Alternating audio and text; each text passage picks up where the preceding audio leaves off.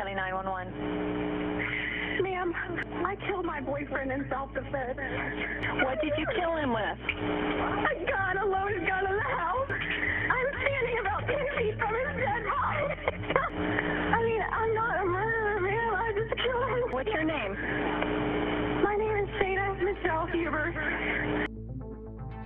This is a story about love, but not in the traditional sense, when the feeling takes over and everyone involved is happier than ever. No, today's case is comprised of a different kind of love, one that drove Shanya Hubers to murder her boyfriend and, quote, give him the nose job he wanted.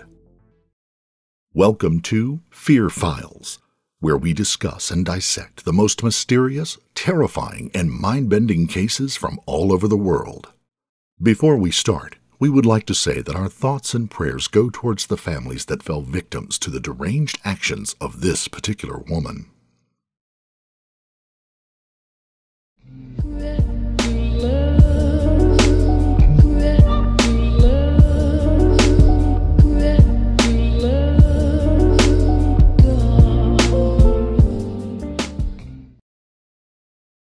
Welcome to Kentucky, the home of the most delicious fried chicken in the world.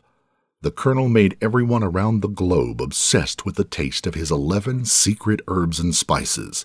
And speaking of obsession, let's shift our attention towards Shanya Hubers, a girl that took her obsessive behavior to the utmost extreme. She was always a person that never took no for an answer, and when she set her mind on something, you bet that she wouldn't go down without a fight. That seems pretty positive, right?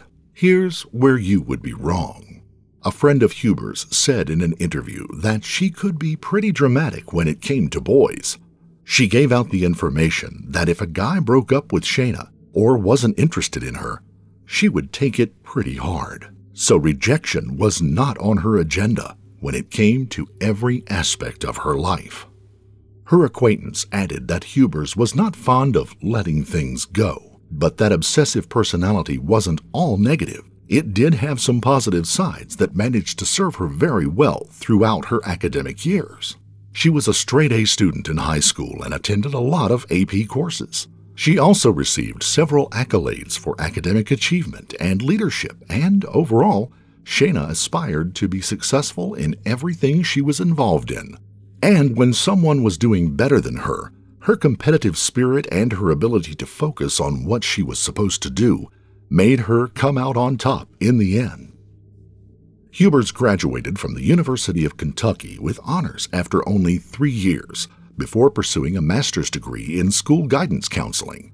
Her compulsive personality was putting her on the path to a bright future, but unfortunately, the gifted student also focused her obsessive behavior elsewhere. Everything changed in 2011 when Hubers got a Facebook message from Ryan Poston, then 28 years old. Ryan Poston was a high achiever as well. He didn't have the obsession that Hubers had, but he did manage to achieve a great deal, even from an early age. He was born on December 30th, 1982, and grew up at Fort Mitchell, Kentucky, about 6 miles or 10 kilometers south of Cincinnati, Ohio, as the eldest of 4 children and the only boy. His younger sisters are Allison, Catherine, and Elizabeth Carter.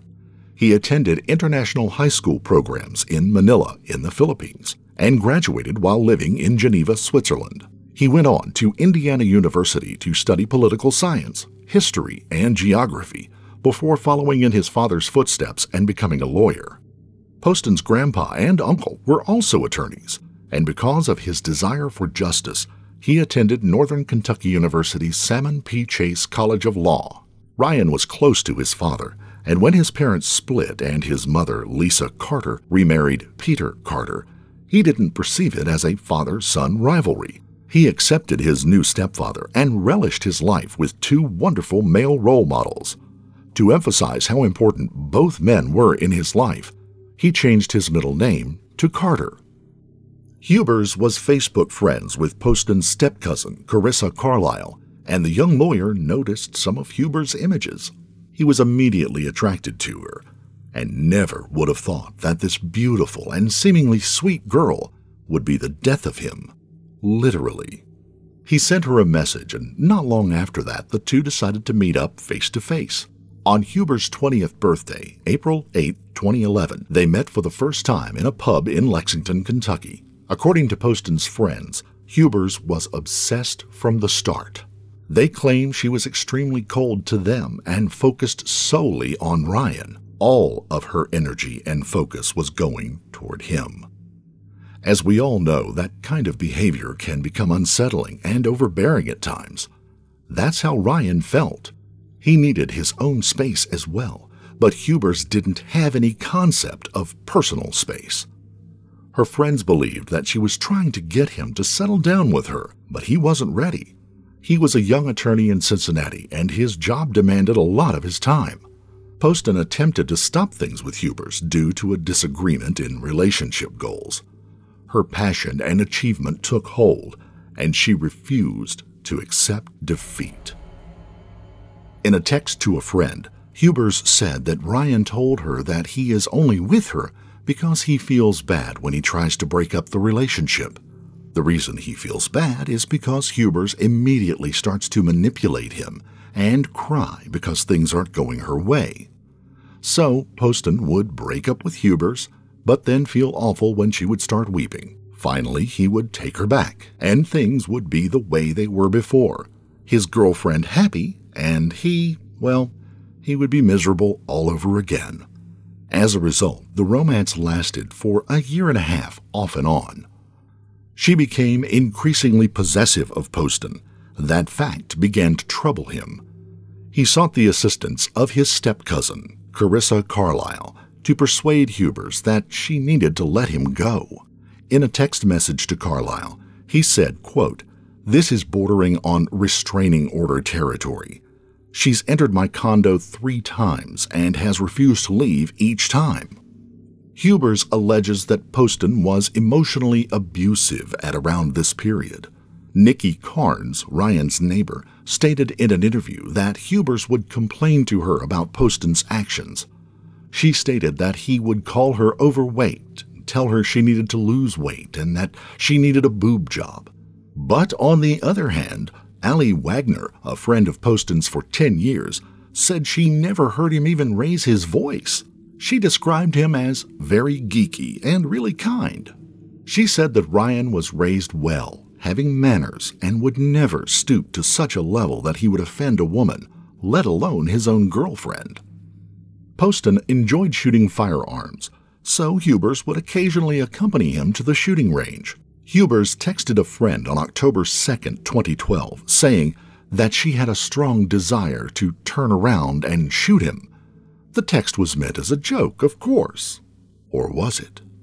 Even though he couldn't shake Hubers, Ryan started talking to other girls. In October of 2012, he had set up a date with another woman.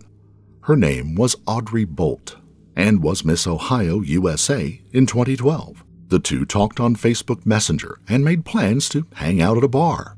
Poston informed Hubers that he would be unable to visit her that weekend, but made no mention of the date. She did, however, find out. She became acquainted with this beauty queen after seeing that Poston and Bolt had been friends on Facebook, and she was able to learn about the couple's intentions by stalking both of them on social media. After Hubers was detained, authorities made some surprising discoveries on her phone. She would continually text Poston and even make up scenarios to persuade him to spend time with her. Shayna would bombard her boyfriend with messages, and looking at their conversations, it was clear that Ryan was sick of this behavior. Poston would sometimes turn off his phone so he could get some peace of mind. One time, Hubers made up a fake story, saying that her Aunt Kia was on her deathbed and that she was going to see her in Hawaii. The reason she texted Ryan was to ask him to drive her to the airport. Of course, he said yes, but as it turned out, the entire story was a complete fantasy. Even though she informed him that she had a one-way ticket, the cops couldn't discover any record of it after searching her computer. Hubers texted Poston on October the 12th, 2012, the day before their date, stating that she had woken up in the middle of the night with chest troubles and had been brought to the hospital. She was hooked up to an EKG and was on her way to a specialist. But none of that was true. What was actually going on was that Hubers was home, looking up information regarding high blood pressure and heart disease on the internet. She would Google pills for the left ventricular hypertrophy, then inform Poston that she had the condition and had the list of medications her physician had prescribed for her. Later that day, Shayna Hubers arrived at Ryan Poston's condo before he could depart for his date. There was an altercation, and then bullets were fired. Campbell County 911. Ma'am, I killed my boyfriend in self-defense. What did you kill him with? A gun, a loaded gun in the house. Tell me where the gun is right now. The gun is in the house. I laid it on the bookshelf. Where are you? I'm standing about 10 feet from his dead body. Okay, are you sure that he is dead? He's dead, ma'am. He's completely dead. Okay. And how long ago did you shoot him? I don't know, 10 or 15 minutes, not even that long. Like 10 or 15 minutes ago? Yeah. Okay, what's your name? My name is Shayna Hubers.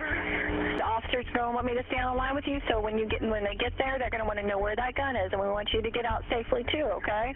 Okay, are they going to arrest me? Ma'am, I don't know what they'll do. We're going to send them out. I'm going to stay on the line with you, okay? I mean, I'm not a murderer, ma'am. I just killed him. What happened exactly? What happened? He beat me and tried to carry me out of the house, and I came back in to get my things, and he was right in front of me, and he reached down and grabbed the gun, and I grabbed it out of his hand and pulled the trigger. A call was made to 911. The first thing that Hubers said was that she had killed her boyfriend in self-defense. The operator started asking different questions. She wanted to know if Ryan was still alive when she shot him, if the gun was hers, and what prompted the girl to resort to such a horrible action. The murderer said that she acted in self-defense, even insisting on that particular aspect. Then she said that she wasn't a killer and that her boyfriend was attacking her, grabbing her and throwing her against a couch. Upon being asked where did she get the gun, Hubers said that it was his, that he kept loaded weapons in the house and had threatened her with it. Another statement she gave was that she shot him 15 minutes before calling 911. The operator was surprised, wondering why did it take so long to call authorities. Upon investigating, the police decided that Hubers took so long because she needed time to get her story straight. After being questioned on the phone until several officers would arrive at the condo, she said that she shot Ryan multiple times, the reason being that he was struggling and didn't have much to live, so she decided to put him out of his misery and finish the job. Furthermore, Shayna said that she put the gun on a bookshelf, but it seemed that she had questions of her own. After giving the operator her name and the victim's name, and saying that they were breaking up before the shooting and that he was going to throw her out of the apartment, she wanted to know if she would get arrested when the officers got there. The operator said that she wouldn't know what would happen, but that she should stay on the phone until they arrive. While they were waiting, Hubers kept talking, saying that she isn't a murderer, and to better solidify her defense, she stated that Ryan was beating her up and kicked her out the door. But then she tried to come back and get her things. That's when he reached down and grabbed a gun, right before she grabbed it from his hand and pulled the trigger. And even though she was accusing him of being violent that day, when asked if she is hurt or in need of an ambulance, she responded by saying that she was fine. The statement that she was trying to calmly get her things so they could finally break up sounded nothing like what she would do. And why would he be angry about that? He had been trying to end things with her for some time, and it all happened just hours before he was supposed to go on a date with another woman. It makes no sense. In the first interview, she said that she shot him after he was on the floor.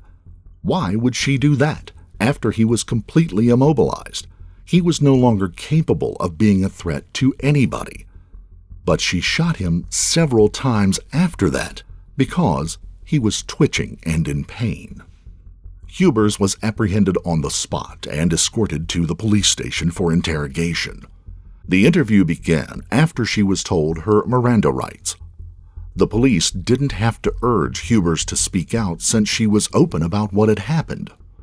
Her initial concern, though, had nothing to do with Ryan Poston. She was terrified that no one would want to marry her after learning that she had killed her boyfriend in self-defense. Then the conversation continues to be about her. She's already thinking what she'll do if she gets away with murder. She believes that she may never marry because everything has been so stressful for her. Hubers then goes on to explain what transpired that prompted her to shoot Poston. He was incredibly egotistical, she said, and in addition to telling her that she was fat and needed a boob job, he also wanted a nose job of his own. Quote, "I gave him the nose job he wanted," end quote, the perpetrator told the authorities. Poston, she claimed, had insulted her family before picking her up and throwing her on the couch. She doesn't say anything here about picking up the gun, but at the time of the shooting, she said that he was half sitting, half standing at a table, and that when she shot him, he sat down into the chair and his head went forward onto the table. Now, according to the 911 call, she said that they had been fighting and that he was right in front of her and had reached down, grabbed a gun, and that she grabbed it out of his hand and shot him. But now, during her second statement, he was at the table when this happened. It seemed that her story isn't coherent and that she made stuff up as she goes along. Throughout the interviews, Hubers spoke with several investigators, but one thing remained consistent. She insisted that she shot him numerous times because he was in a lot of pain and she wanted to put an end to it. Was she trying to convince the police that that's what happened, or was she trying to convince herself? Hubers was placed in a questioning room by Lieutenant Fornash. Hubers began making noises like she was attempting to cry or wail as the lieutenant stood up and walked out the door to exit the room. But as soon as Fornash left, she stopped. When she was alone in the questioning room, she began walking about and singing to herself. She never stopped talking in the questioning room. She asked as to what was life like in prison. She was curious if people were allowed to bring their cell phones. Hubers even asked as to whether the showers were accessible or if people were just filthy. Shayna Hubers was accused of Ryan Poston's murder, to which she pled not guilty and said that she shot him in self-defense. Despite her claims that he was beating her up and throwing her around the room, authorities discovered no trace of struggle inside the condo. Hubers said that Poston threw her into a bookcase, but a photograph of the same bookshelf revealed that everything was still in place. Books remained upright and a pipe remained stable on a little wooden stand.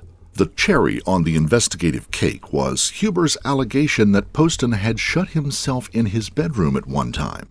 So he's attacking her, yet he's locked himself in his room. Not only that, but her phone's history revealed that she had used the computer to find out how to unlock a house door using a bobby pin. She was successful and was able to gain access to his bedroom. Evidence on the weapon revealed that Shayna walked closer to Poston when she shot him, as opposed to someone being assaulted who would typically move away from their assailant. When Hubers learned the evidence, she claimed that Poston was approaching her when she fired, although this contradicted all of her earlier accounts of the incident. She claimed that she shot him and he collapsed face down on the table. He was twitching, so she shot him again and he dropped to the ground. Suddenly, he's charging at her? In an attempt to demonstrate that she acted in self-defense, she launched many charges against Poston. On their first date, she said he reached up her dress and touched her thigh. She also claimed that they had rough intercourse, but several texts revealed a different scenario. On October 3, 2012, she texted Poston saying that she had some beautiful corsets that she had never worn, and she would like to do some bedroom role play. Ryan reacted to this text message by saying he isn't interested in such things. The downstairs neighbors of Poston testified that they heard the gunshot. They claimed to have gotten home around 8:30 p.m. and heard a woman weeping on his porch. About 15 minutes later, they heard 2 shots that they mistook for firecrackers, but then heard 4 more rounds in quick succession that made them understand that they were gunshots. When asked if they heard any squabbles or fights, they said no. They confirmed that if there had been a physical confrontation and she was flung across the room, they would have been able to hear it. Hubers did not testify in her own defense, although she did apologize for her acts. She said just before her sentence was handed down that she apologizes to her family.